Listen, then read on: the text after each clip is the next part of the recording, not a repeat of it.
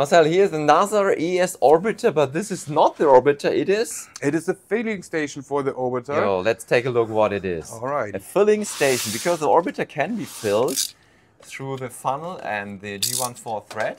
Yes, it is provided with the Orbiter, a filling solution. So it is not necessary, but it's a very cool accessory. If you have like several Orbiters or... So which product ever did have a own filling station, right? So this is I can't remember something any. special. Yeah, I can't remember any of them. And yeah, that is until now it looks like an Orbiter. Yeah. So, but the only difference is we don't have any handles here. We have to put it out like this. Yeah, you can from the right and the left below. It's not working. There's no. Turn it on. Put it on the top. Yeah. All right.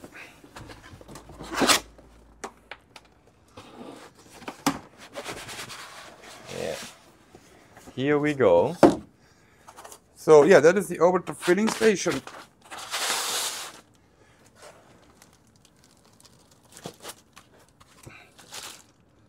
This looks interesting, really. It is. I'm really eager to really look in every detail of this. So have a look. Let's have a look. Let's have a look.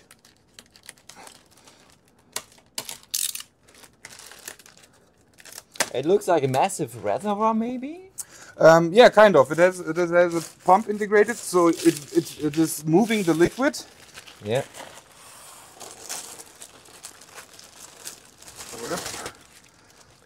Yeah, show it to me. Yeah. Okay, this looks good, and I think we will also unscrew it and look in the inside, right? Definitely, yes. Yes. So on this side we can open the Orbiter filling station. Go ahead. It's only 3 screws. Yeah, because we have a service entrance here. Yeah, this is like a service area. We'll give a big opening to look in the inside what we will see there. Yeah. Surprise, surprise, surprise. Here we go. So you got to push it a bit up because of the lip here. Yeah. And so then you can already enter the service area. Look in the inside, and what do we see here? So on the right side we got 2 pumps. This is the VPP Apex from Alphacool. It is a deep-dive pump, yeah, very strong one. Yeah. And we got 2 of them. It's like inline, so it's a redundant system. If one fails, you still have enough power. Yeah, and to have a bit more power to fill the Orbiter. Yes. And what is this? This is a filter. This is a liquid filter. We got our TVP. Yes, again, this massive, good tubing. Yeah. For industry purposes, good. Mm-hmm. And then we got the filter. So your liquid is going to be filtered completely. You can change the filter or the pumps. That is the purpose of the. Yeah, the service opening is exactly like you can unlock the filter here and get it out. Mm-hmm. And you can change it and yeah. And in the back we have a mirror. What is it? That is not a mirror. That is a reservoir. It contains about 4.5 liters of liquid. It's massive. It is. And I can see in the front. I can see your fingers. Yeah. So that is the so you can see the filling level in the front. Yeah, and it goes from back to front. It is complete. Yeah, it's completely from the back. You can see it right behind the pump. And yeah, you got this filling. The window, display, or the window. So just we have the power button to start the pumps here. Yes. And open this fill port. So you got a big fill port here. Big, like because if you need to fill about 4 or 5 3 centimeters or what is it? yeah, kind of maybe 3 centimeters. 1 inch. I think about 1 inch.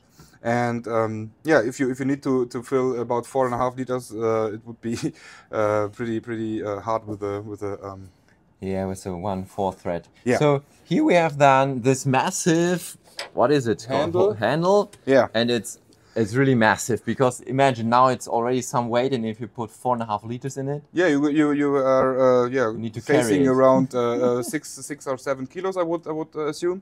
So yeah, you need a good handle to. Yeah, and here we have inlet outlet. Yeah, that is a standard 1/4 inch fitting. It's the same as in the original Orbiter. Yeah. And then let's take a look at the accessory box. Yeah, okay, what we got here? Yeah, by the way, where's the power? So where does the power go? It's on the back? It's on the back, yeah, we got nothing on the back but the power. Power supply. Plug.